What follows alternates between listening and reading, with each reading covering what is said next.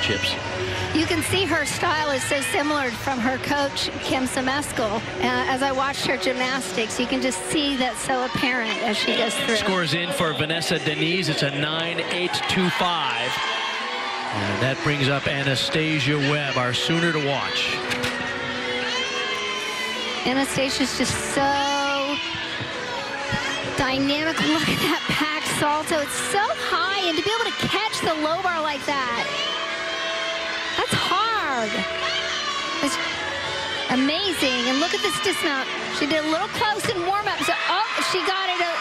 Landing wasn't great, but she at least did not pull in like she did in warm-ups. That's always scary for us gymnastic fans when you're watching to not panic a little bit when you see that.